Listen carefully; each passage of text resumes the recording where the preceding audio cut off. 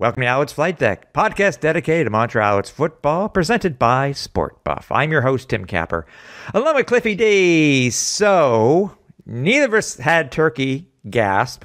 No, neither of us had stuffing, gasp. So we aren't really that full, but our bellies are still full. But you had a nice post-game dinner. So are you sufficiently sophoncified and ready to talk about this very interesting and potentially season-changing game versus the Ottawa Red Blacks? Oh, absolutely. I mean, I think we've got so much to talk about that. I'm ready. I'm focused. Let's do this. Let's dive right in. Yeah. Now, and also a little bit later on, we were very happy to have the Alouettes French broadcast partner, David Arsenault, will be joining us a little bit later. Great conversation with him about his history with the RDS and broadcasting the Alouettes. So stay tuned for that. So, again, I don't know where to start. I mean, obviously, Alouettes win. That's the main thing that we're going to be talking about, is because with the Alouettes knocking off the Red Blacks, we don't go for a tie for last. We're after what happened in Hamilton, we're now in second place in the East. Wait, what? Mm-hmm. With that 20-16 win of ours. But there's just still so much to unpack with this, because Vernon Adams goes down right before the Matthew Schultz, I guess, drive to get us over that hump and put away the pesky Ottawa Red Blacks. He gets hurt, and we weren't sure what he was down with. We now know, with a fractured left shoulder, which is a non-throwing. And I will admit, Cliff, it was very weird because after I left you and I was heading home, I usually head down the stairs, but I went down the side entrance to leave, and they were wheeling VA into the ambulance, and that was tough to see. But like the good fan I am, I screamed, said loudly, "We love you, VA," and everybody chimed in. So yeah, no, it's tough to think about. It was tough to watch, especially too. Vernon's been dealing with all kinds of injury related things. Let's not forget 3 weeks ago, he had this issue with his ribs all of a sudden that affected him when he was playing against the Argonauts. Then the Saturday before I guess it was last Saturday technically, against Hamilton, he hurt his ankle, and we thought, okay, he was done for the day then, but somehow managed to come back into the game and win the whole damn thing. Yeah. Then he also took a tremendous lick from Abdul Kana in the third quarter. Completely BS call, as far as I'm concerned, to not throw the flag on him. I was going to say BS no call. Now, and people are going to probably say, Tim and Cliff, you guys are homers. For us to go off, for Coach Kahari to go off as he did, for TSN to have to blur out his words. Yeah, I don't think TSN has a lunatic of their own to use on Coach Kahari, but trust me, that would be hilarious. I'm not gonna lie, it would be pretty hilarious. That would be pretty funny. I'm fairly safe to say, and Kahari, he's a very happy-go-lucky, very chill dude. But I mean, that he was hot as a pistol at that, and don't blame him. Don't blame him at all. There was definitely some F-bombs dropped for sure, sure. Like you and I, we were beside ourselves, and just about everybody around it. Like, what the hell? No flag, and that's the thing. Like, the hit was bad enough, but then you don't throw a flag on it. Yep. Like that. Ridiculous, absolutely ridiculous. And as of taping this, we don't know if there's going to be any ramifications for the Ottawa player for that hit. I guess. Well, let me tell you, if there's no max fine for a shot like that, something is terribly, terribly wrong with the system. You got guys like Najee Murray who get fined for a tourist hit against Jeremiah Masoli the week before. And okay, fine. You know what? I look at him like, that was dumb. That was dumb. Like, I can tell he was trying to play the ball and maybe kind of decided at the last minute, oh, maybe I don't want to be a part of this. And lo and behold, it's not easy. You can't always stop on a dime like that. And okay, fine. hit happens. You take a hit in the wallet as well. Okay, you live and learn. But that was practically blatant. I mean, Oh and yeah, he don't was headhunting. There's no question yeah he was headhunting. Don't give me the crap. You've already started. Yeah, you've already started. You knew exactly what you were going to do. Yeah. So yeah, And I also have to take umbrage. We love David Sanchez. That's our guy. But during the on the TSN panel during the Hamilton Toronto game, he was kind of insinuating that maybe Vernon was a little bit late with the slide, like kind of victim blaming a little bit here. Oh, and garbage. No, I'm sorry. Like the rules that are in place right now are meant to protect the quarterbacks. That this is a quarterback-driven league, and I'm sorry, but a light slide, like even if that were the case, which I looked at the play a couple of times and I didn't see it was obviously as a quarterback, as a competitor, a guy like Vernon is going to try and get as many yards as possible. But you see him sliding. He's in the act of sliding when Kenny comes in and lowers the boom on him. Mm-hmm. So I just don't see where you can put any fault towards Vernon Adams for that shot that he took. Yeah. There's just no way. And I get it. Davis is a defensive guy. He's one of the best quarterbacks that ever played in this league. But for him to come out and say that, that didn't sit right with me. I mean, Davis is my guy 100%, but that comment in that moment, and if you want to call me a homer for saying that, then fine. But really, truly, like that, no. No, his comment was bunk. His comment was bunk. His comment was bunk. It really was. I mean, we saw it. I don't want to. Yeah. Anyways. Hey, in any event, we'll see what the wheel of justice happens. When the CFL doles out their fines, and I sincerely hope Abdul Khanna is a little bit lighter in the pocket tomorrow. Yeah, hopefully. That's all I got to say. Stay apprised of our social media, Alouettes Flightdeck, for more information. Hopefully we have some good news. Let's go back in time. Your mileage may vary. I know, yeah. Let's go back in time a little bit. We got to talk about the beginning. I mean, actually, this is my first time to ask you, how was your because you're with your significant other, how was your experience getting into the stadium with the vaccination passport? Because you were there a little bit later than I was. Mine was my experience was basically the same as it was last time. How was your experience? Slow as molasses. I gotta be honest with you. I mean, to me, like, I think they could have, like, I understand, like, you got to check the vaccine passport. You got to show your ID to show that you are who your phone says you are, and then you guys, then you got to get your frisk to make sure that you're, don't have any illegal weapons or anything like that on your person. Mm-hmm. And then you finally scan your ticket to go inside the stadium. The way they had it set up was just slow as hell. I mean, by the way, where'd you come in? On Pine Avenue. Oh, okay. The main entrance. Main entrance. Okay, that's what it was. Yeah. Okay, continue. Like I say, it just felt like there was just, I can't even call it a march, because I mean, it was just like a turtle going through molasses kind of thing. It was just slow. Everybody was just moving very slowly. Like, it was just, like I said, it just felt like the system maybe was overwhelmed or what, but it took a long ass time just to get up those stairs and into the stadium. Once you're in, it's all good. But I don't know if there's another way of streamlining things as far as like maybe doing like some of the searching and everything like that. Like, the passport check and the search, do all that sort of at the base of the stairs before you go up. So at least at that point, if there's a problem or anything, then they can sort of whisk you off to the side a little bit easier. And then everybody who's good to go, they can make their way up the stairs a lot faster. They get your ticket scanned. To me, I think that would have made a lot more sense as opposed to how they did. It almost felt like everything was kind of bunched up in front. Thank you. It's almost like it wasn't on mine. I agree with you. Yeah, like spaced it out. Spaced it out a little bit. Yeah, and again, you knew all these people were coming to the game. Like, it couldn't have been a surprise. Well, then again, also people are not really, because when I got there, I was there 11:45. So officially about 15 minutes after I was supposed to come in, they asked me to come in. Not everybody seems to be doing that, and that's the big joke on social media that that was going to happen. And I guess 2 games in a row it's happened. So. Yeah. Well, that's it. That's, I get it. Maybe even some people may have decided last minute they were going to go to the game, and then that kind of affected things. But who's to say? I mean, at the end of the day, once you get in, it's all good. But at the same time, it's getting there is not half the fun, as they say.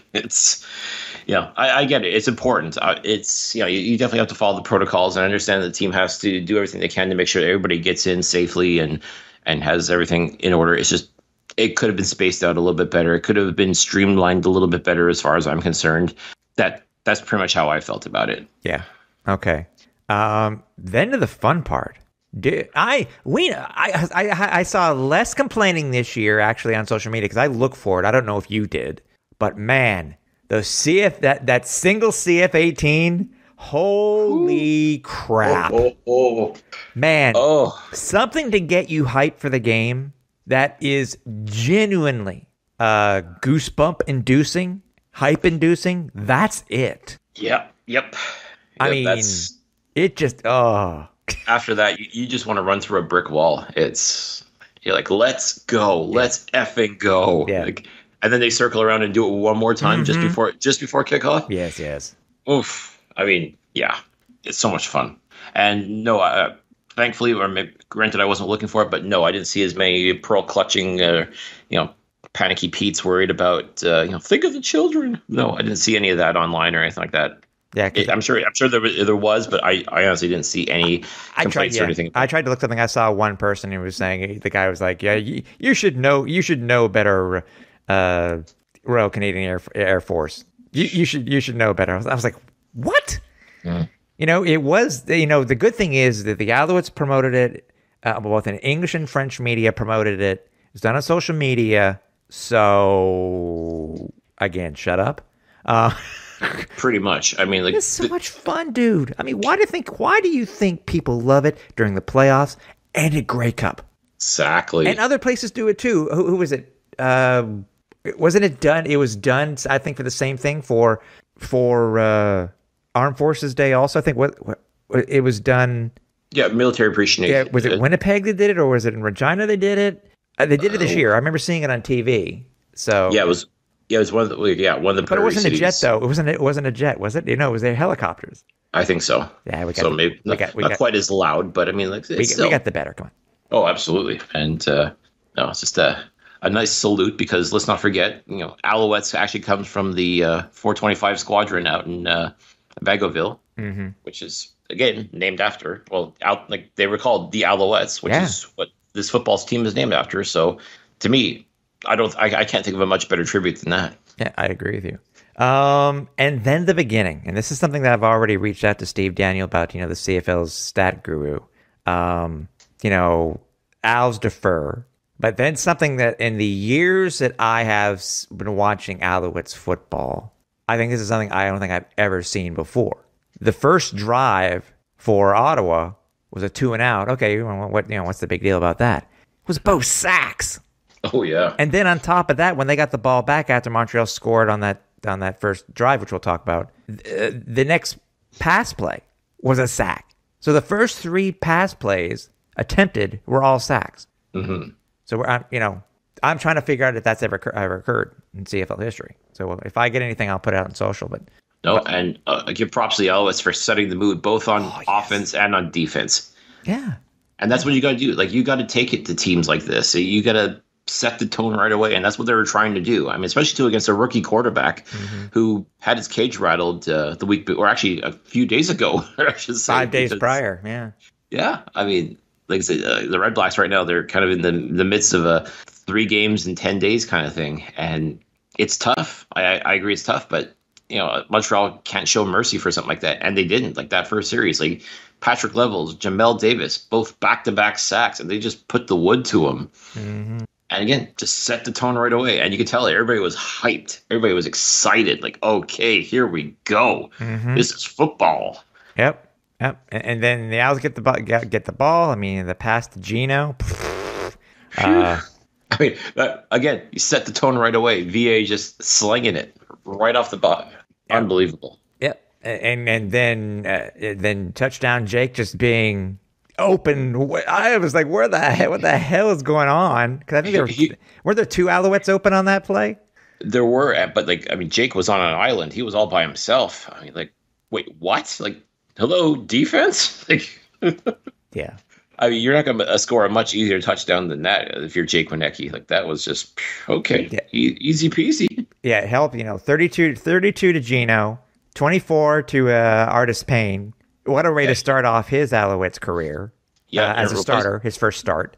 Yeah, replacing William Stanback, and right off the hop, just to let you know that, this guy, he's been raring to go, and this was his opportunity to show that he belongs. And sure enough, when your very first play in the Canadian Football League is a 24-yard scamper to get into the red zone, man, doesn't get much better than that. Yeah. Now, Al score up 7-0, and I didn't ask you this then. I'm going to ask you it now. Did you think that the Alouettes were about to blow Ottawa out of the water? Because it seemed so easy, that first drive. If you were to go strictly by those first two series, I can see why a lot of people would think that. My whole thought was Ottawa had to see exactly what happened to them when they got pasted 51-29 in Ottawa. Yeah. And there have been some changes, too, in their roster also since that last game, too. So, exactly. Like, Dominique Davis wasn't playing quarterback. Matt Nichols wasn't playing quarterback. I mean, the Alouettes had the game plan for this particular group as opposed to the guys they played last time. Ottawa was playing this effectively the same team that they were playing, back on Labor Day weekend. So I had a feeling that they would, one would hope anyways that they were able to game plan a little bit better and be a little bit more ready for the onslaught that could have been coming. But I mean, just if you were to go based on that series, I could see the potential for a blowout, but I had a feeling that Ottawa was going to be a little bit more prepared this time around. Did you expect the Alouettes to be just so docile after that fact? Because they were. I mean, they don't score another point, and Ottawa's up at halftime, 8-7. Yep, and just chipping away. That's what it was Lewis Ward field goal. Joseph Zima conceding a safety.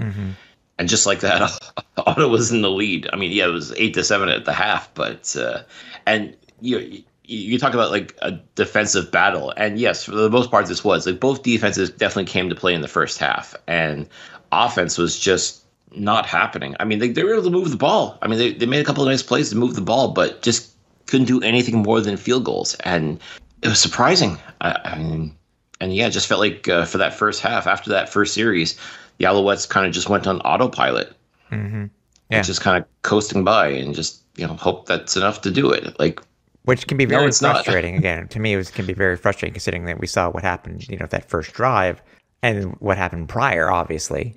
But I will admit, I mean, looking at how it ended up being and how the Alouettes ended up coming away with this win.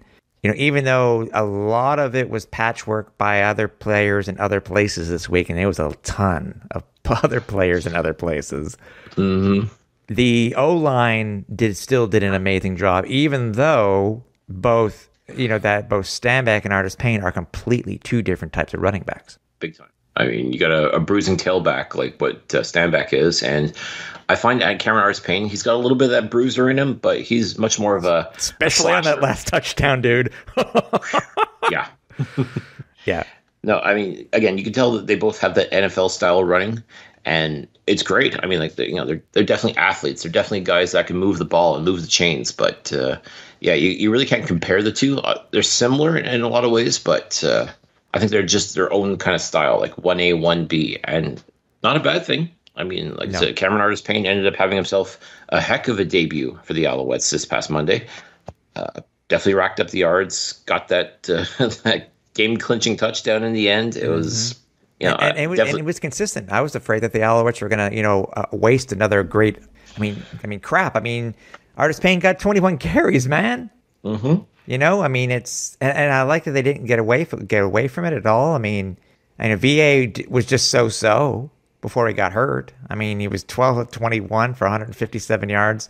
Again, a pick which, to be honest, even though it was thrown, it should not have been thrown. It was still an amazing interception by the Ottawa defender. I mean, wow. Yeah, he had that toe drag swag, and that's what made it. That's what made it stand up because. Again, it's like he got it out of bounds. Yeah. But no, he had just enough presence of mind to just drag those toes just enough so you can see the little pellets fly up. So okay, yeah, he was in bounds. Damn it. Exactly. I mean, Yeah. Artist What Payne, what are you gonna do? no, Artist Payne, 122 yards, average 5.8, which is pretty damn good in my opinion. VA had 41 because he had some nice scampers himself. He had a 20-yard scamper. That's what he does. And then Schultz, he had that 17-yard run himself, which helped set up that last touchdown.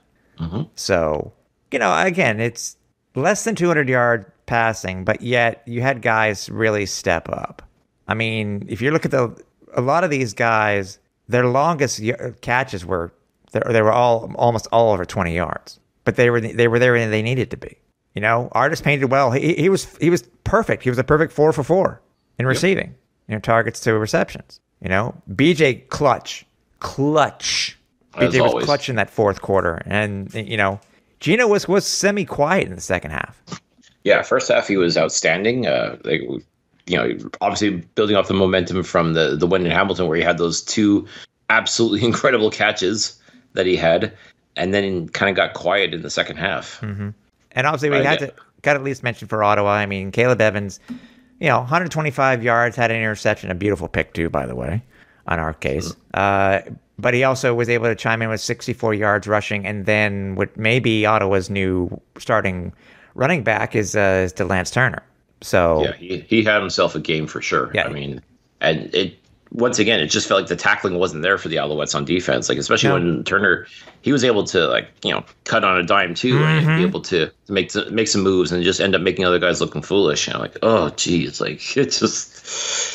it's tough. But. Yeah. Now a question I'm going to ask you about in a couple of minutes here, but in your opinion, besides VA, how will Alouettes come away personnel wise? Because we've already seen the transactions, which we'll mention, and then the practice report. What are your thoughts on how the Alouettes are going into this game versus Ottawa, without getting too much into the preview? Well, it's going to be so different. Even though the game was only last time they played each other was a couple of days ago, it's going to be a completely different team, just like that. I mean, now you've got Matthew Schultz that's going to be the starting quarterback, and believe me, I have all of the faith in the world in him. I think he proved himself with that game-winning drive. Yep. To go in cold, essentially. Yeah.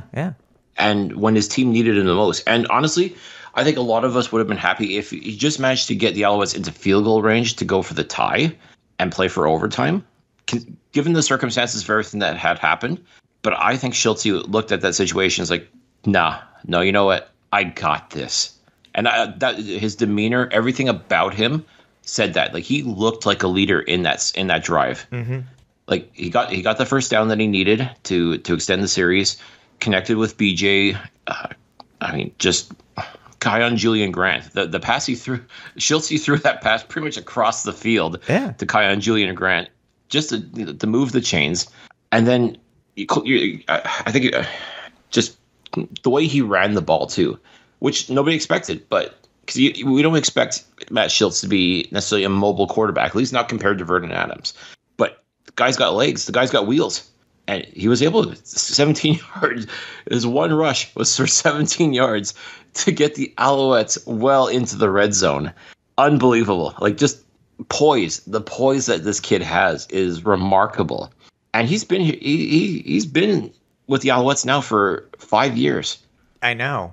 And he's just every opportunity he's ever gotten before has just been when the team was in dire straits and people weren't expecting much out of him. And in this instance, I think he had to know that this was his opportunity.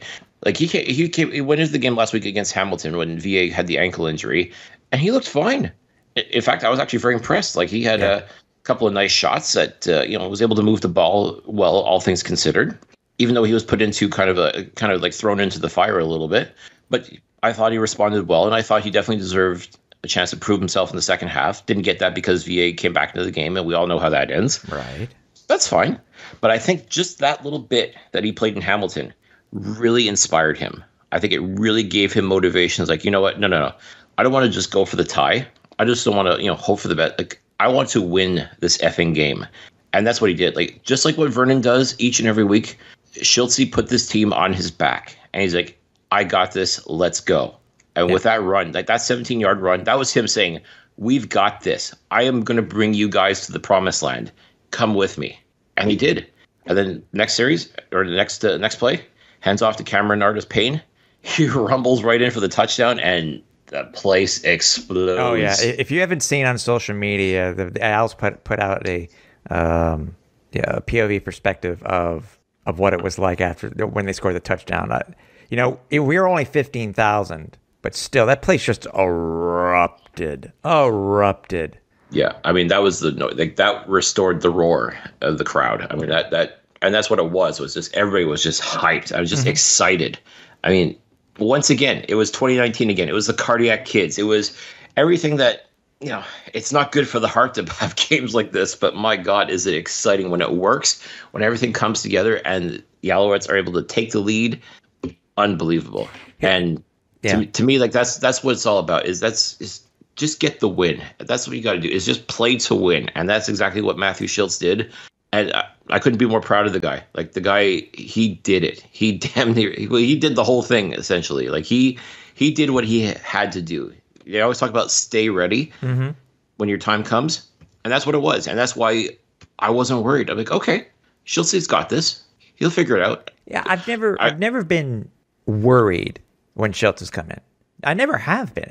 We've had other backups who are like, oh God, what's going to happen to the team? And I think what's funny too, Cliff, and I don't know if this is a good analogy or not, or maybe I'm curious to know what you think of this. When I think of you, and you reminded me of how long Schultz has been with us,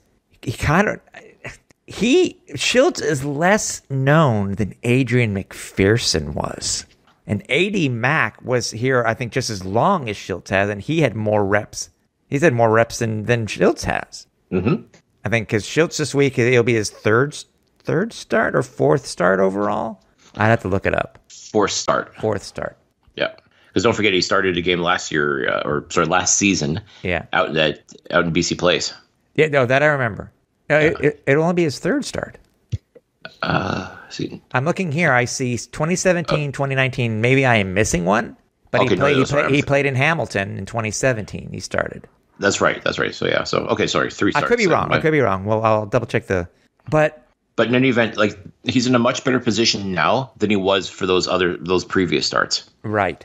Although I will say, like the game he played in Vancouver in 2019 was a very winnable game, and he had it really. I mean, the reason the Alouettes, he was not the reason the Alouettes lost that game. No, I remember. By and large, he did what he had to do. He put the team in position to win. It was just other factors that we won't get into. We've already talked about it. 100 years ago. So I mean, we won't into that. But from what we saw of that game alone, you knew that Matt Schultz can play football in this league. Yeah. And he's come through in the clutch when you need him to. And that's exactly what he did on Monday.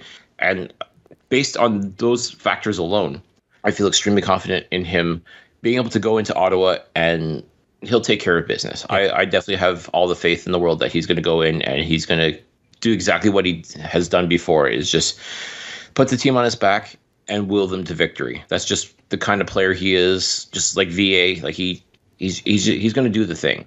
Yeah. I have all the confidence in him. Oh, same. By the way, Adrian McPherson had 5 starts in his Alouettes career. Mm. So, well, again, the only time we'd ever really truly see Adrian McPherson is either the Alouettes were up by 40 and it was just padding stats at that point, or the Alouettes were like 15-3, for example, and they'd sewn up first place at the end of September.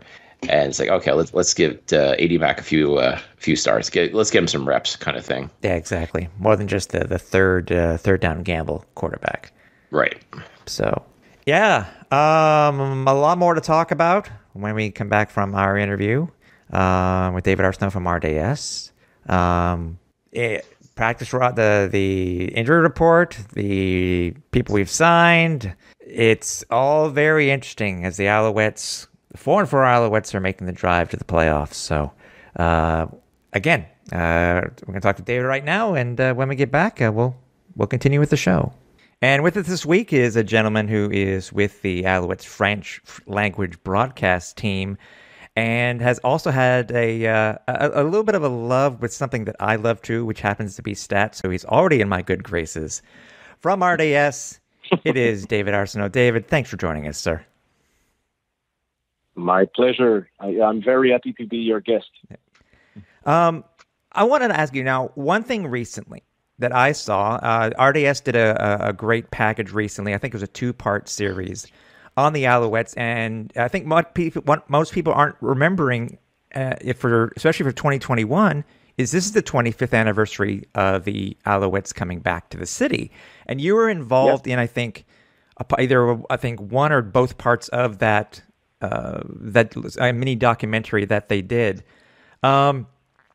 First, how long have you been broadcasting with RDS and specifically for the Alouettes? Well, since their return in 1996, I was a young reporter at the time.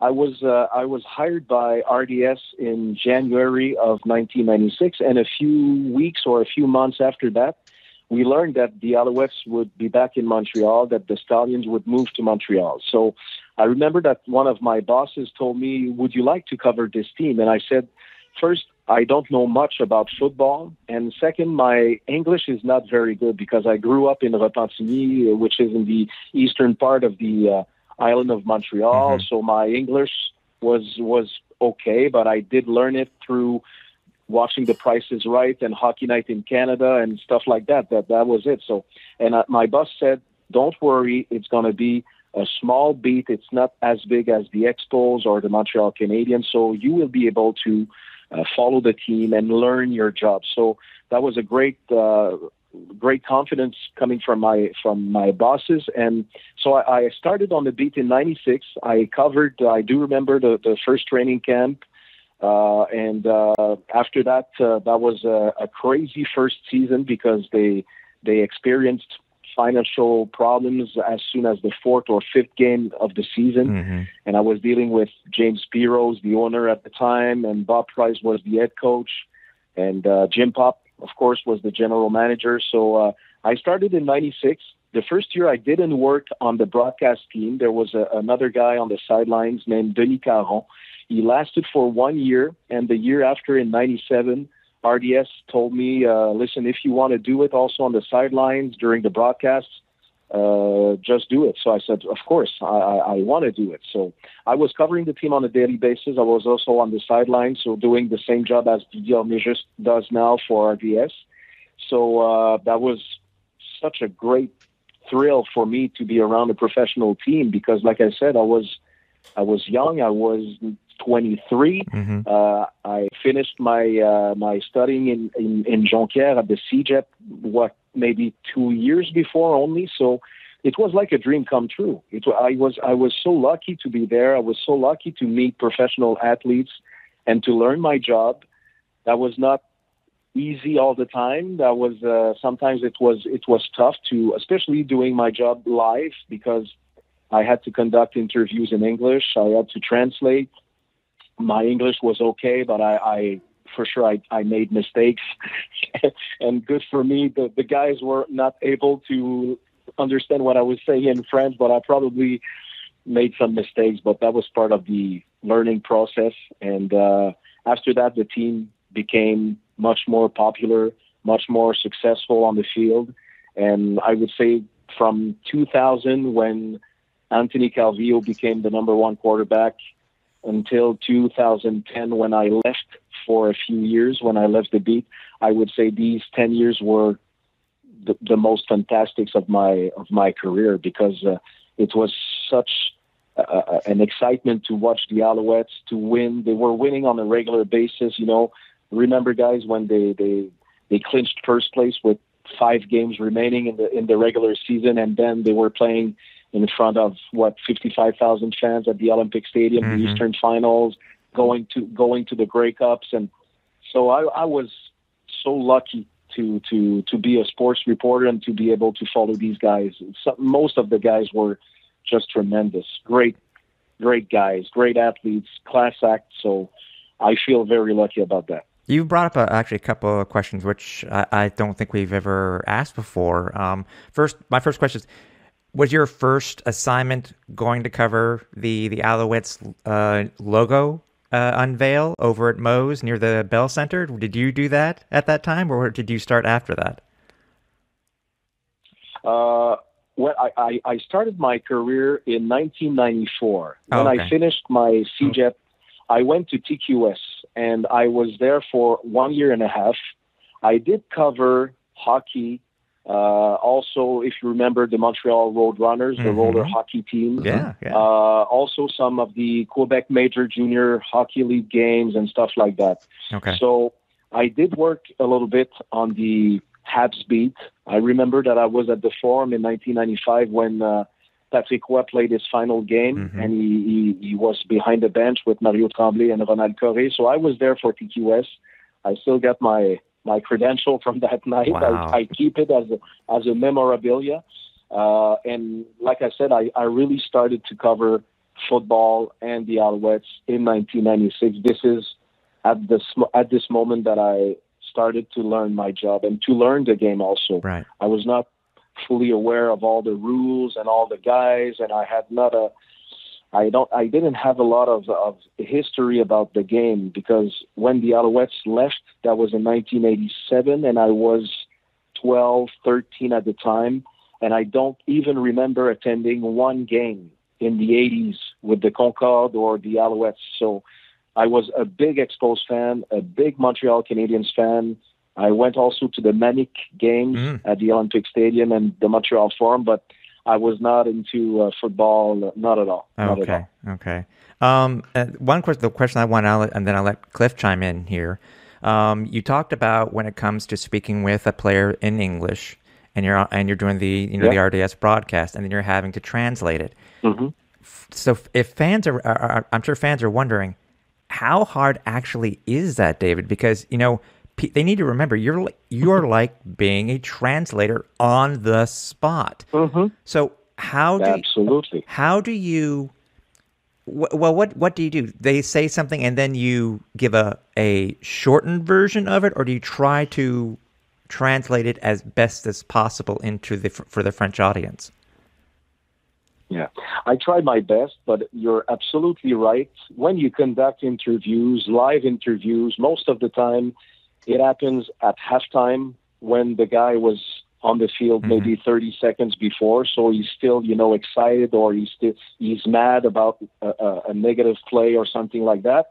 Or you conduct interviews after the games when the guys are, ecstatic, they are happy, or they are on the verge to cry because they lost a crucial game. So it's very tough, to be honest. I have a lot of respect for guys doing that, going from French to English and then coming back to French.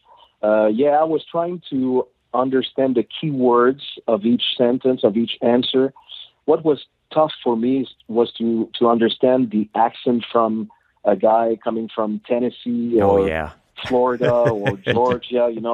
Their accents are very tough. So that was a challenge for me. But when I said that I made mistakes, yes, but I don't think that I misinterpreted their comments. Right. I don't think that I ever said something that was totally wrong. But, guys, the vocabulary is not as easy for a French-speaking guy trying to speak in English. If you want to say something, but it's not the accurate word. So, but you're totally right. I was happy. I was also lucky to be around a team winning most of the time. So that made my job easier. But I do remember in 2008 when the Alouettes played the Grey Cup game at the Olympic Stadium against Calgary, and they lost the game. Yeah. And you remember that the stadium was full with Alouettes fans, and a lot of people expected the Alouettes to win. And I remember I went into the dressing room, and one of the first guys that I interviewed was Anthony Calvi, who was sitting in his locker. And if you remember, they had won in 2002, but they lost in 03, 05, 06, and now 08. So what do you ask to one of the best quarterbacks ever after such a tough loss in front of their home fans, except how does it feel? You must be very disappointed because now it makes 4 losses in a row at the Grey Cup. Are you disappointed do you feel that you let down your teams, stuff like that? But when the interview is over and you go back home and you think about the questions, sometimes you feel stupid. Sometimes you would like to be able to erase all these questions and to do it one more time, because you don't want to show disrespect to the athletes. I'm sure Anthony and all the guys after the '08 game, they did want to win the game in Montreal. They didn't lose on purpose. So, but sometimes, when you're live and you ask questions and you try to do your best, and sometimes stupid questions happen, but like I said, it's live television, and hopefully they understood that I was trying to do my best. Yeah. And but I think that my batting average is pretty good with these guys. I don't think that I've had tough problems or tough relationships with most of these guys. Yeah. And I can tell you, by the way, David, even us in English, we too have problems understanding the guys who live from the deep south too. So don't worry about it. Okay. I feel relieved now. Cliff? And don't worry about asking stupid questions. Tim and I, we sort of go back and forth on ourselves. Like, should we have asked that? Did we ask the right questions too? And yeah. In the same way, we don't want to say the wrong things either. So it's always it's never easy. That's for sure. As far as speaking with players and that, it's never an easy thing to do. Yeah, absolutely. I want to talk to you about when you became the broadcaster for the Alouettes. You were paired up with, and you still are paired up with Pierre Vercheval. How has he been as far as trying to get you educated into football? Do you feel he's given you a big hand as far as trying to get you up to speed with the game of football itself? When I started, I did work for many years only as a sideline reporter. I started with Pierre Durivage, was our play-by-play guy. And Pierre Vercheval became our colorman in 2002 after the horrible 2001 season with Rod Rust. And so I was on the sidelines with Denis Casavant doing the play-by-play things, and I became the play-by-play guy in 2014. So I would say that between 96 and 2014, I've been able to learn the game, to learn about the rules, and to watch tapes. I remember coming back home after games and trying to watch it on my VHS machine. I did record the game, and I wanted to watch the games again and to understand what was going on. So this is how I learned a lot about the game, by watching it on TV. And in French, there's not a lot of books related to the game, to the rules. So I really did learn it by myself. Of course, I asked questions, but I would say that most of the time I did my homeworks alone, and I did learn it by watching I don't know how many games. So that's how I learned my job. But becoming a play-by-play was not an easy job also, because you don't learn it at school. You don't learn to become a play-by-play guy. I did learn it. I remember we did some university football games on RDS. So I went to Concordia, and I went to McGill and to Laval. And so this is how I started as a play-by-play, but I learned it live on TV, on RDS, not a small TV network somewhere near Quebec City. I was on the big network and doing my job and making mistakes and trying to improve myself. And when I became the play-by-play guy in 2014, I always had a tremendous respect for Denis Casavant. I think Denis is one of the top play-by-play hosts in French and even in English. He did work on the English radio many years ago, and I believe that Denis is one of the top, and he always has been a great role model to me. So when I succeeded to him and I became the play-by-play, I did maybe put too much pressure on my shoulders. I would say that for 1, 2, 3 years, I didn't feel comfortable enough to do my job. I did it.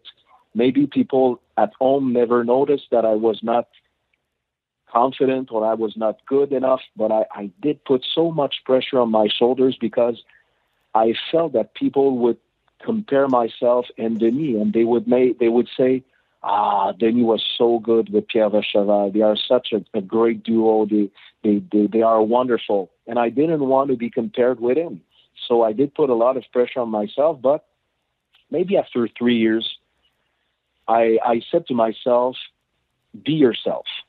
Don't try to be like Denis. You're not Denis. Nobody will be like Denis.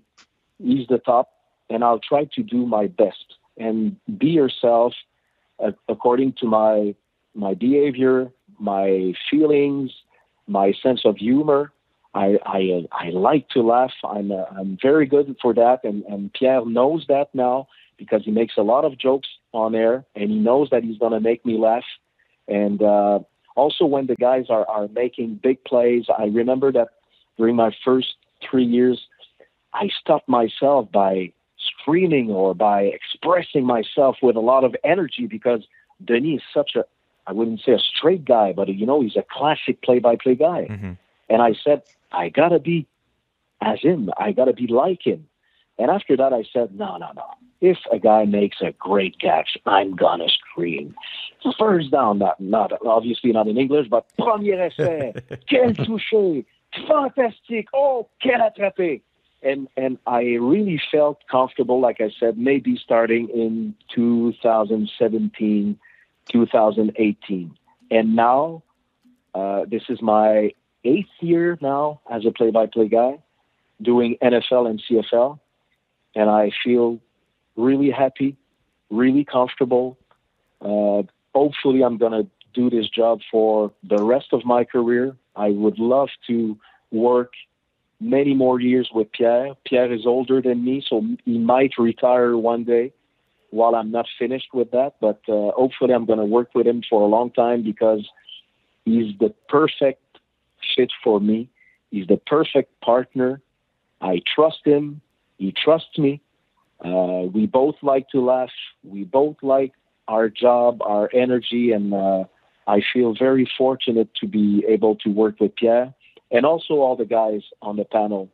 Mathieu Proulx, I did cover him throughout his career in the CFL. I do remember him playing at Laval University because I was doing some play-by-play for Laval games at the time. Bruno Eppel, I do remember his first year in Montreal in 1997 when he scored a touchdown against the Argos at the Olympic Stadium. Somebody blocked a punt from Mike Vanderjack, and Bruno scooped the ball and he scored a touchdown. I do remember vividly this moment.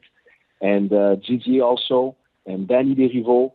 They are such great guys, and we are such a great team that hopefully we'll be able to work together for a long period of time. Excellent. Do you have a broadcaster that you look up to specifically? Because obviously, as you said, you're trying to make your play-by-play your own. When I hear of, being exuberant and excited when they score a touchdown, it reminds me of Jacques Dussault, how he used to do the play-by-play for the Expos and how he used to really get excited. Is there one, whether it be an English or a French broadcaster that you look up to, besides the ones you've mentioned already? Yeah, besides Denis Casavant, I do remember that while I was young, I really liked Ron McLean as a host on Hockey Night in Canada. He's not a play-by-play guy, but he's a guy that I really appreciated. Bob Cole was also a great play-by-play guy. I'm too young to remember Danny Gallivan or even René Le Cavalier. Of course, I know how they sound because I've seen so many B-roll and archives from their tremendous years. So I do remember them, but I don't remember being a kid watching them on Hockey Night in Canada or La Soirée du Hockey. In the United States, I know that Al Michaels is good. Joe Buck, Mike Tirico. Mm-hmm. So these are the guys, but like I said, I don't try to be like themselves. Obviously, I listen to them because sometimes I do record games in English and I watch them just to see or to listen. How did they call this particular play? Did they miss it? Because, just an example, I missed it. I didn't see the ball caught by the guy. I thought the ball had touched the ground. So I watched it in English just to did he make a mistake also in English, or he saw the play perfectly. So this is what I do, but I don't try to be as them. I do have a lot of respect for these guys. I think they're the best of the business, but I try to be myself. So just to answer your question, yes, Denis was a role model. Bob Cole as a play-by-play. In French, we had in hockey, we had Richard Garneau, who did La Soirée du Hockey play-by-play for many years. We also had Claude Kenville. So these guys were pretty good in hockey. But in football, the only French models that I've had were Pierre Durivage and Denis Casavant. And I'm the third play-by-play in the third major or main play-by-play guy for RDS in the last 32, 33 years. So we haven't had a lot of play-by-play guys. That's amazing. That's really amazing, though, to be being number. It's kind of like, I guess a good analogy would be the Pittsburgh Steelers. They've had 4 head coaches in the last 60 years. You're only the third play-by-play guy for the Alouettes. Chuck Knoll, Mike Tomlin, and Bill Cowher before. Yep, exactly. So it's what you and I go back and forth quite a bit on social media when it comes to stats and stuff like that. I'll shoot you stuff. I'll retweet some of the stuff, and we'll correct each other. You corrected me last week, actually. What about the OT games? Exactly. What got you into? Besides, obviously, I'm guessing because of broadcasting. But did you like looking into different stats and like that before you got into broadcasting, or has broadcasting made you love statistics?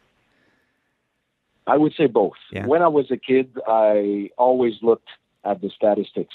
I do remember that I was reading the newspapers and trying to figure out who had the best night, the best game, who had the most points and stuff like that. And when I became a sportscaster, and especially a play-by-play guy, obviously you got to find something interesting for your viewers. Yes, you can say premier essai de la ligne de trois verges or first down after a 17-yard gain, but you got to find something different, So I really like when I'm able to find something, that little thing that makes the stats, more special than the ones that all the people see, coming from the game notes. And right. So I do my homeworks. I would say that I put probably 2 hours for each game. So I go through the stats and I try to see if there's something that comes up, one player or one team especially. I always try to find something. And that's my little secret, but I'm going to share it with you. Usually I do I do pre-schedule all my tweets.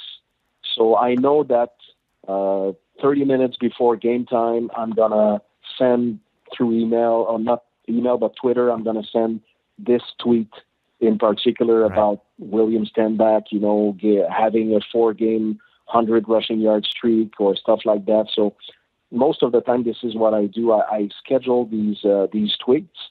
And also I have probably 200 tweets ready in my computer. So if something happens during the game, during the first commercial break, I am able to send something on Twitter because I'm ready for that. So I probably have 200 tweets ready. That's cool. No matter what. Let's say BJ Cunningham has 100 receiving yards.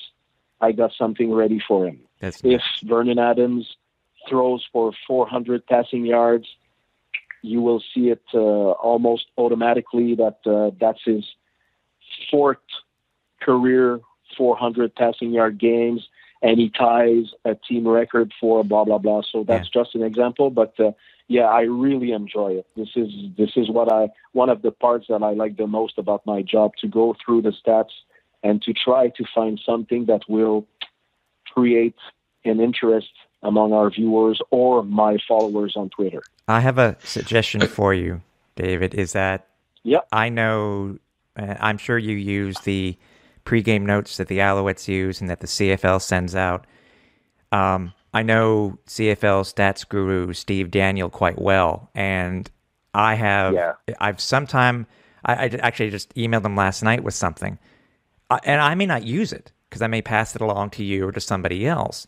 And if you ever have an idea of a very unique stat that you want to possibly, if it can be looked up, reach out to Steve, and he'll do his best to try to get you that stat, because I can imagine with him and all the years of his experience, the book, he has a wide open book, and he has a wealth of knowledge, So yeah, I know him, and our stats guy from RDS also reaches him a lot of times when he wants to know something specifically about a player or a milestone or something like that. I know Steve is such a great guy. You're right to say that he's a stats guru for sure. And it's like, because one came across my mind, and I wonder if it did with you too. And then I'll let Cliff continue here. Is that the Alouettes this past week had the first 2 plays were sacks, okay, and then the first 3 passing plays were also sacks. So I emailed Steve. Wow. I emailed Steve and I said, "Hey, what about this?" And he goes, "You know what? I thought about the exact same thing when it occurred." So he's not really? Yeah, he's not gotten back to me yet. He thinks it in the 14 years that he's been keeping track, it's never happened. But if I do happen to get the stat before game time on Saturday, I'll make sure I send it over to you. Yeah. Okay, wonderful. But you know what? Pierre and I were amazed by this start. I mean, I don't recall in the past 25 years such a great start by the Alouettes. To get 2 sacks on the first 2 plays, and then being able to score a touchdown after 3 plays only, 1 pass, 1 run, and 1 other pass to Jake Winicki. That was very, very unusual, and I don't recall that type of start by the Alouettes. Yes. I might be wrong, but I don't recall that. No, I agree. Cliff? All right, David, when it comes to your career as a broadcaster, in your opinion, can you tell us what you think are the most memorable and most unmemorable moments as being a broadcaster for the Alouettes? Yeah. Most memorable moment, like on a personal basis, was the 2009 Grey Cup in Calgary when the 13 men. That was a classic. I remember I was standing on the sidelines. I was not a play-by-play, but just a reporter at the time.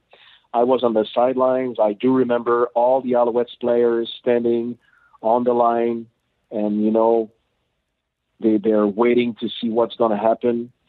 I remember that Damon Duval missed his first try at the end of the game to clinch the Grey Cup. And then we all realized that there was a penalty and they had a second chance. And after that, Duval made the kick. The Alouettes won. Mathieu Proulx was on the sidelines. And Mathieu, because he's a francophone, I've had the occasion to interview him many times. So we were not friends, but we had a very good relationship. And when Duval made the kick to win the Grey Cup, I screamed at Mathieu and I said, "Mathieu!" And he turned and he looked at me and he jumped in my arms. And he jumped so high that I had my face on his stomach. He was almost on my shoulders because he had such energy and such long legs. And so I grabbed him, and then he went on the field to celebrate, and I conducted interviews. I think my first interview was with rookie long snapper Martin Bédard, who made the snap, the snap to Ben Cahoon, and Damon Duval was the kicker. So, and Martin is a very likable guy. He's a very gentleman. He's a very good guy. He's always respectful, and he's not speaking too loud, And I said, "Martin, you just won the Grey Cup. Tell me, how does it feel? You made the snap." And the poor guy was unable to talk. He was like, "Oh, Oh, well, that's it's amazing. I'm so happy. So I remember this interview. I remember Damon, and then we went into the dressing room, and I conducted live interviews from the dressing room, and the guys were so happy because remember, some of them had lost at the Grey Cup in 03, 05, 06, 08. Mm-hmm. Paul Lambert was one of them. Paul Lambert joined the Alouettes in 2003. So he was still with the Ticats in 02 when the Alouettes won the Grey Cup. So he wasn't on the team. And he probably joined the Alouettes not only to play for his hometown team, but also to be able to win the Grey Cup because the Alouettes had always good chances each season to win the Grey Cup. But the poor guy lost 4 cups in a row. So can you imagine how relieved and happy he was in the dressing room when I talked to him and he was finally able to celebrate and to share his feelings about winning the Grey Cup. And he said he had 2 beers in his hands, and he said, and he had goggles, ski goggles, the big glasses, and he said, put your goggles on. And he poured beer on my head. And I do have in my office at home, I don't have many pictures in my office at home, but I have 3 pictures. And I'm looking at these pictures as I'm talking to you right now. I have one picture from 2009 when Paul Lambert put beer on my head and I'm laughing. I have one picture, I think that's from the 09 Grey Cup parade in Montreal, the big one with a lot of people on St. Catherine Street. And don't ask me why, but I was able to be on one of the big trucks with Ben Cahoon. There's Ben Cahoon, Brian Chu, and Ben is holding the Grey Cup to the fans, and I'm on the truck. And I think I was doing live reports for RDS, and somebody took a picture of that from the street, and he did send it to me. And Ben signed the picture for me. So it says Ben Cahoon, number 86, Grey Cup 09. And you see myself perfectly right beside Brian Chu and Ben Cahoon. This is one of my best moments. And the other one I see now is a picture in 2002 at the Olympic Stadium in the dressing room when the Alouettes won the Eastern Final. And they're all going crazy because they're going to the Grey Cup. So I see Mark Megna, Matt Petz, and Adriano Belli, and they're all having fun, and they're trying to put water into my jacket and to they're just crazy, and I'm trying to escape them, but I'm unable. So, like I said, I have 3 pictures in my office at home. And these are the pictures from the Alouettes. So I would say 2009 Grey Cup was the best moment. And for the worst moment, probably, well, there are a few. 2001 was a tough season because they had such a great first half, and then they lost, I don't know how many games in a row, probably 8 games in a row in the second half, and they finished 3rd in the Eastern Division, and they lost in Hamilton. So that was a very disappointing season. The years with Don Matthews were not very funny. Yes, the team was winning. The guys were great. The players were great. But Don was such a, I cannot say the word, but he was not very good to us. As a media, that was really tough to cover the team on a daily basis because he didn't like us, or maybe he liked us, but he wanted to play with us, and he was disrespectful. This is what I would say about him, and so that was not easy to cover the team, but good for us. The team was good enough on the field, so it made our job a little bit easier. But Don was probably the worst head coach that I've covered throughout my career in Montreal.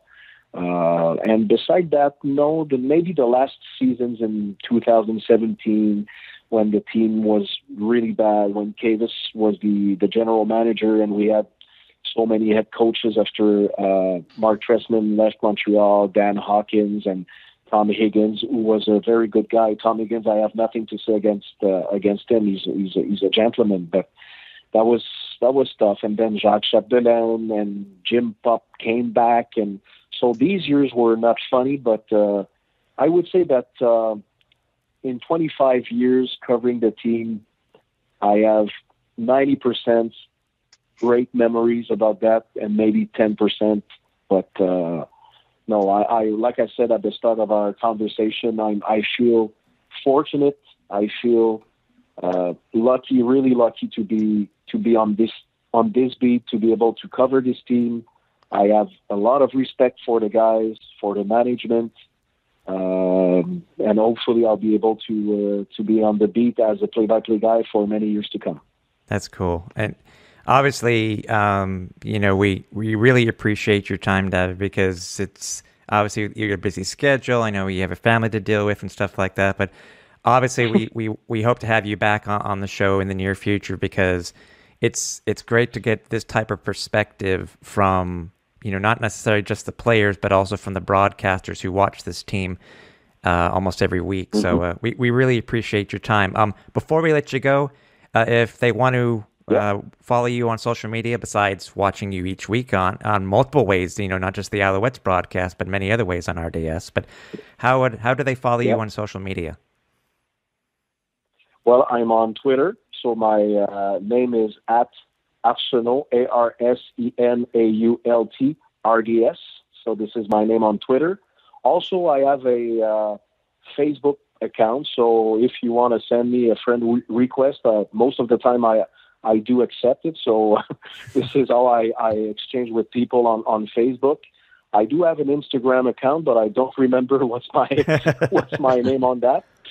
But no, it's very easy to reach me. So, and most of the time I try to respond to people, because I think that it's a sign of respect when people ask you questions, when they send you good comments or even bad comments about our job. I think that it's part of the business to be accessible and to respond to the viewers and the fans. And so I always try to do my best, unless you're very disrespectful with me, which doesn't happen a lot of time. I would say that it happened maybe once or twice in my career.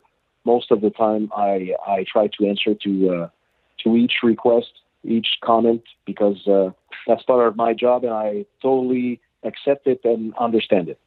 Great to have David on, and we have to have him back on, because hey. Yeah, we got a lot out of him, but I feel like we've only just scratched the surface. I agree with you. I was looking at the time, and I was like, oh man, it's like, well, nothing I can do about it. But yeah, please. I mean, it's always leave him wanting more. That's what it comes down to. So I mean, listen, we definitely appreciate David spending some time with us to talk football. And as he said, anytime he wants to come back on to have a chat with us, he's definitely more than welcome here on the flight deck. Yeah. So. Also, before we continue, reminder, we are on social media, multiple places, obviously, that you can find us. Again, our Twitter account is @Alouettes Flightdeck. You can find us on Instagram. You can find us on Facebook. You can find Cliff and myself on the future of social media for sports over in iLily. That's through our Twitter accounts. That's Cliff at CliffyD, and then me at Repact, REPPACT. Also, if you want to catch up on any of the episodes you may have missed, you can hit our archive over at alouettesflightdeck.ca. And obviously, Cliff, there are more other places where they can catch up on the podcast, right? Absolutely. First and foremost, you can always find the podcast at alouettesflightdeck.ca. As we mentioned, not just the archives, but new episodes you can always find there. You can find the Alouettes Flight Deck on YouTube. Just search Alouettes Flight Deck. Make sure you like, subscribe, and don't forget, folks, we do have our contest. Like, once we hit 100 YouTube subscribers, we're going to be giving away a pretty sweet prize. So make sure you like, subscribe, leave a comment, good or bad, but let us know that you're paying attention to the Flight Deck on YouTube. And if you'd rather just listen to the podcast, you can do so at pretty much anywhere you can find, anywhere you listen to podcasts, you can find the Alouettes Flight Deck, whether it's Google Podcasts, Apple Podcasts, Spotify, Stitcher, iHeartRadio, you name it. Pretty much anywhere where there's a podcast, you'll be able to find us. So make sure you check us out. By all means, give us likes, subscribe there as well. Make sure you're ready to go for when the next episode drops. We definitely appreciate each and everyone's support. And also, too, can't forget, we are a proud member of the Canadian Football Podcast Network. So many great shows out there. Make sure you check them out at CF Pod Network. Whatever team you want to listen to, by all means, there's a podcast for it. So check it out. Proud to be a member of this great association and looking forward to so many more. The injury report came out today, and obviously, and everybody remembers it's a 5-day gap in between the games, but the Alouettes only started practicing today, which is Wednesday. Did any names stand out to you, whether it be good or bad? I mean, for me, it was good to see that William Stanback was in full participation, because it makes me even, I could become even giddier. Is that a word? That it's possibility that both Stanback and Artis Payne could be in the same backfield together. That's frightening. Oh, that would be nice. I mean, if I'm Ottawa, I am pooping myself just a little bit at the thought of both Stanback and Artis Payne back there to give Schultze a hand. Yes, please, football gods. This is the case. This is the case of please, Coach Kahari. This is definitely a case of if the left one don't get you, or the right one will, because that would be quite the 1-2 punch in the backfield for the Alouettes. Yeah. Anything else stand out for you? I mean, it was good to see Tony Washington. He was full participation, because I know there was somewhat of an issue. But there are still some names on there that that were playing last week that are not playing this week, and that's why we've had some new signings by the Alouettes done today. Well, I mean, the most obvious name on the list, Vernon Adams Jr. Yeah. I mean, he's now on the 6-game list, and it's. Do you see him pulling off a Bo Levi? I hope not. And again, yes, we want Vernon back, but we do not want him coming back as anything less than himself. We want him at 100%. Yeah. And if that takes all 6 games, so be it. Like I said, I've got complete faith that Matthew Schultz can drive this car with no hesitation. Yeah. Like I said, it's tough to think about, VA getting hurt the way he did and being 6-gamed, and I don't know if that's going to be his season right there. I mean, it's tough, but it's football, man. Like what else can you do about it? No, I know. As far as other names that are concerned, Antonio Simmons still not participating in practice. I mean, that's the kind of guy that you want to have out there on the field. I mean, let's not forget, this defensive line for the Alouettes has proven itself time and time again to be a force. When all cylinders are clicking, this is a very dangerous unit, and he's a big part of that. And to not see him out there is tough. I mean, the other guys are just stepping up. Guys like Armando Sewell, Nick Usher, Michael Wakefield. I mean, these guys too they've been outstanding. David Menard, when he's gotten into the lineup, he can put a hurt on a lot of people. And I would love to see Simmons back out there, but hopefully he can heal up, and whatever nagging issues he's got, hopefully they can get taken care of in short order so that he's back, especially too for what's going to end up becoming, no doubt, a playoff push. Yeah.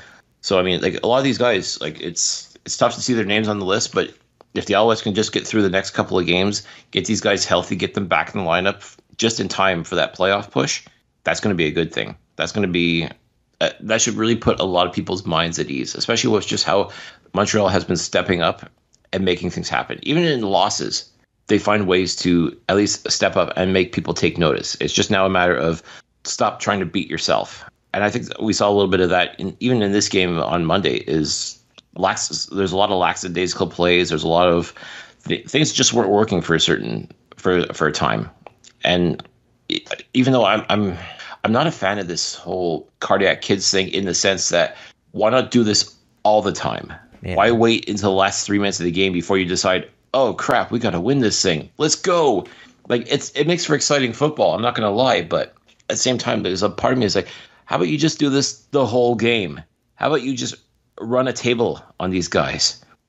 Like, I just don't understand why you wait till like the last 3 minutes of the game to realize, oh, this is winnable. let's go out and win this game. Like, yeah, exactly. I don't get it. I just don't get it. But I suppose as long as you get the result, like, as long as you win, winning fixes everything, right? So I mean, if that's how you got to do it, that's how you got to do it. But it's not good for our hearts, man. We're getting too old for this, man. Well, it's kind of good that, I mean, if we think about it, with Toronto having a bye week this week, if the Owls do go into to Ottawa this weekend and win, they'll be 2 points out of first, with Toronto coming to Montreal the next week. Mm-hmm. But again, we still got to play Ottawa. That's the thing. We still have to play and beat Ottawa for that scenario to occur. Right, and trust me, like, even though this will be their third game in 10 days, and no doubt they've got to be hurting, but at the same time, they've got that sense of urgency as well, because they're not mathematically eliminated from playoff contention. No, but they got to win, and it's got to start now. Like, you're really coming into crunch time as far as the season goes. Exactly. So I mean, there's like, if you're a CFL team and you're not starting to feel that, that pressure to go out there and win every single game, as far as I'm concerned, there's really no more gimmies anymore. Like, I think we're pretty much well into it enough that if you're going to be making the playoffs or not. Like, you got to be feeling it right now. So I know everybody's worried with VA being out of the lineup. Like, a lot of people are automatically thinking, oh, it's over for the Alouettes. Like, it's not over for the Alouettes. Right. I can tell you that right now. Like, this team will, if they go down, they're going to go down swinging. But again, I still have more than enough faith in the system that's in place, the players that are in place, that they'll still win matches. They'll still go out there and they'll give their all.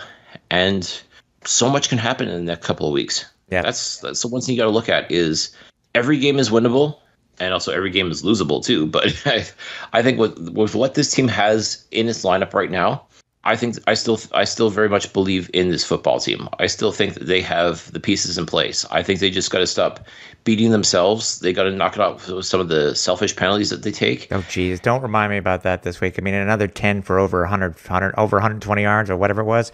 It still has to stop. Yeah, it's ridiculous.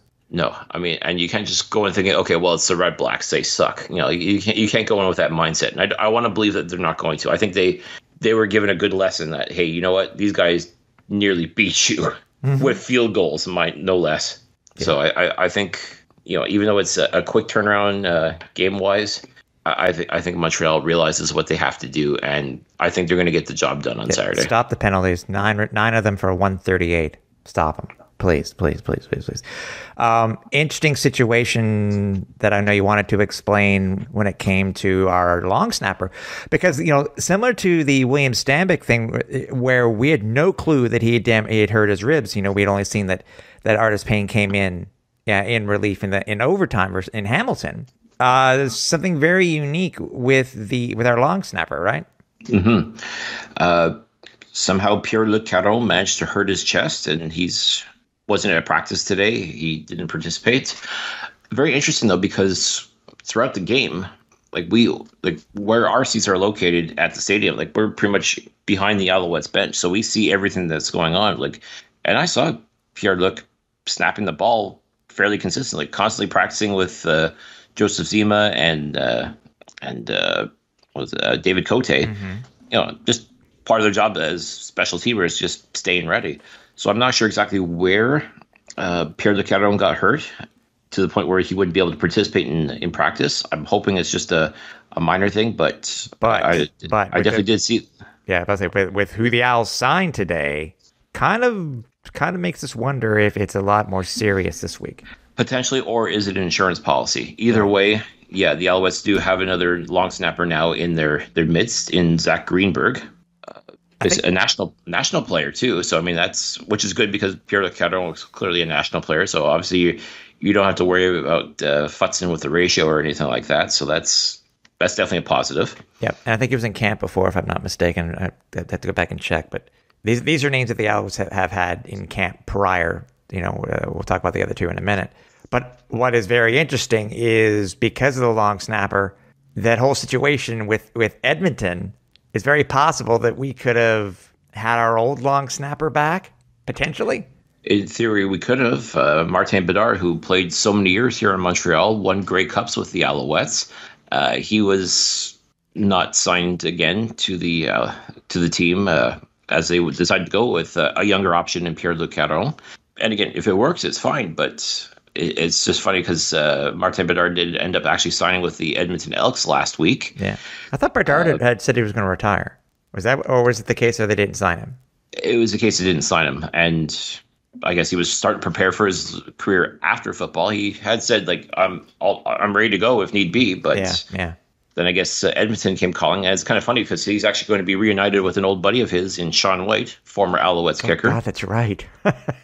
I mean, these guys were roommates when both played in Montreal. They both became really good friends over the years. Working and playing together. So I imagine Whitey is very excited to have Marty come and join him out in Edmonton. Yeah. Even though things aren't great with the Elks right now, but they too have their his Chad Rempel is their longtime long snapper, and he got a serious injury. Hence why Marty is heading out west. Yeah.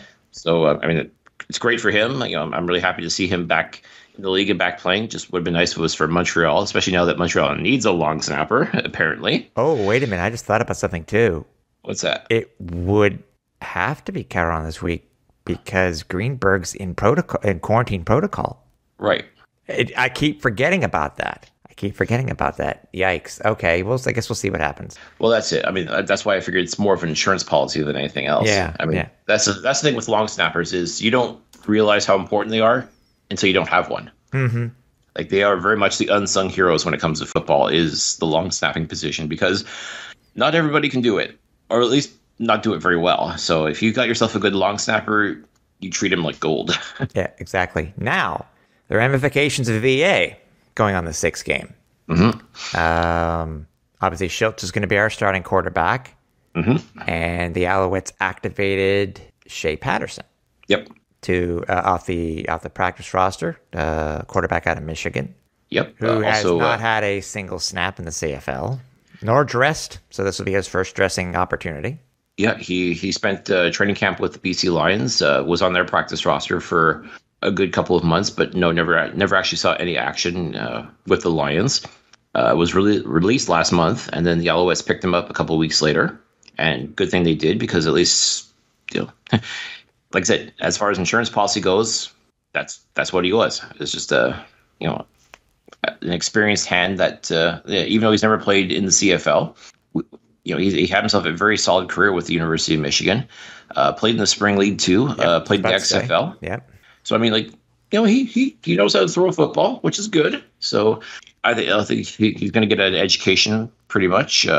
I don't know how much action he'll actually get a chance to see is with Matt Schultz, as a starter. I don't know if they're going to maybe incorporate Patterson in for some third down situations, like QB sneaks or anything like that. But I guess we'll see. What happens at TD Place. But as it stands right now, the Alouettes did add another quarterback to the practice roster. Yep.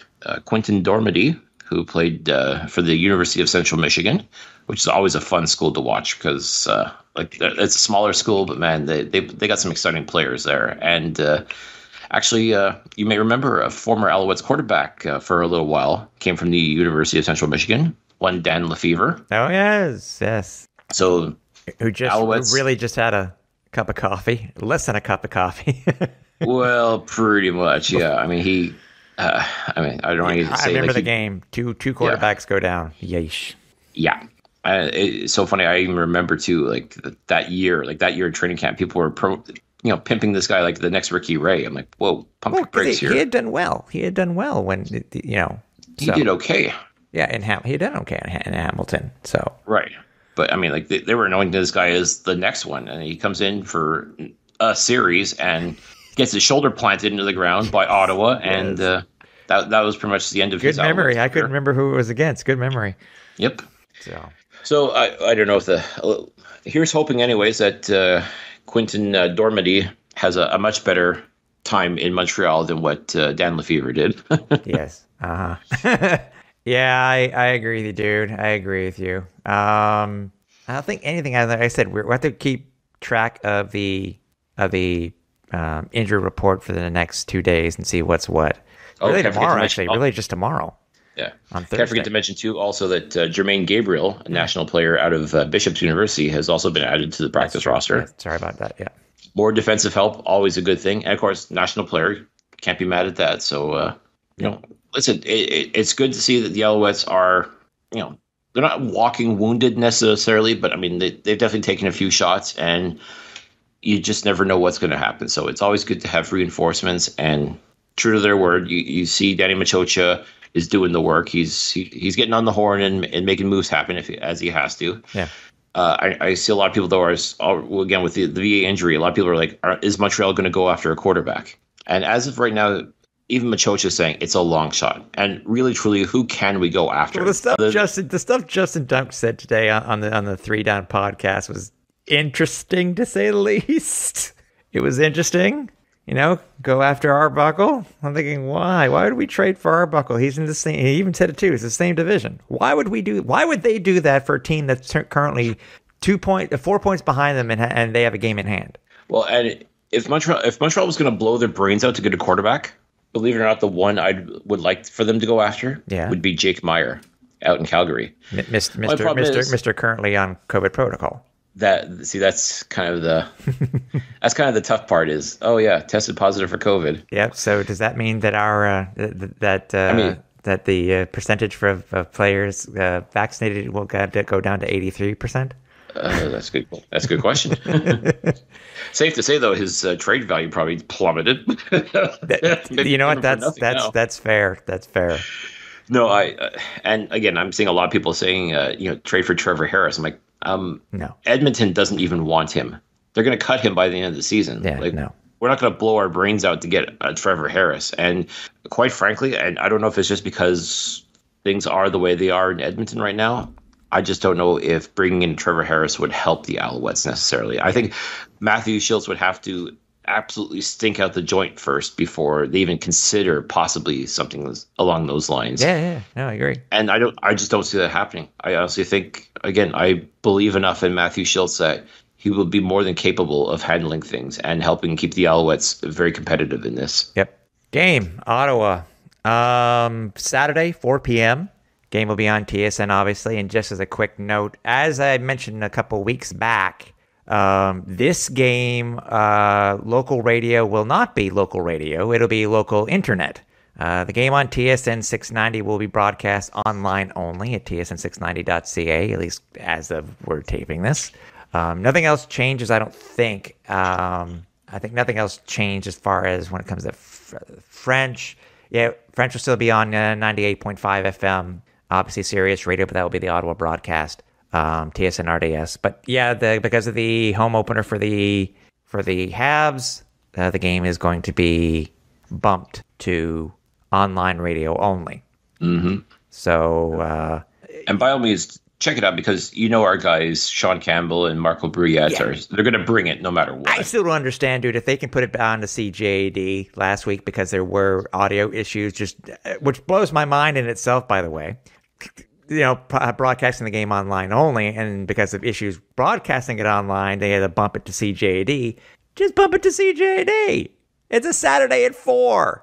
Exactly. Like, I don't know what scintillating programming they have on CJAD at 4 o'clock in the afternoon because, well, I don't really listen to the radio anymore. But I'm pretty sure whatever they were broadcasting could probably have waited until after the football game. Potentially, yeah. So again, so if you're looking to listen to the game online for some reason, on the radio, you can't.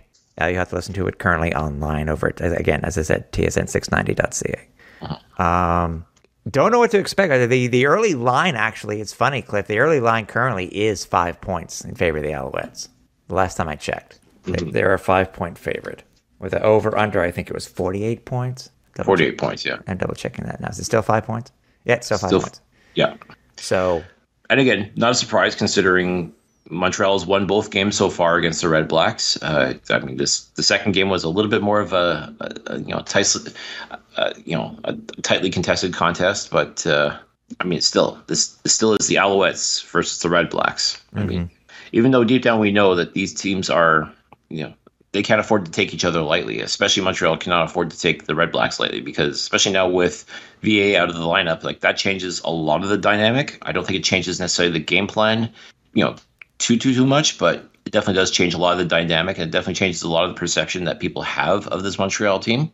And I think Ottawa, they're in a team of they're a team of transition right now. Like, they've got to get themselves figured out. I mean, I don't know if they're necessarily looking towards 2022 just yet, because like I said, they're not mathematically eliminated from the playoffs, but I mean, you got to win now. Like, literally now you have to start winning football games if you're the Red Blacks. Yeah, I agree. And they may want to take advantage of the situation. They're probably hoping that Schultz just, maybe he was just lucky in that last series.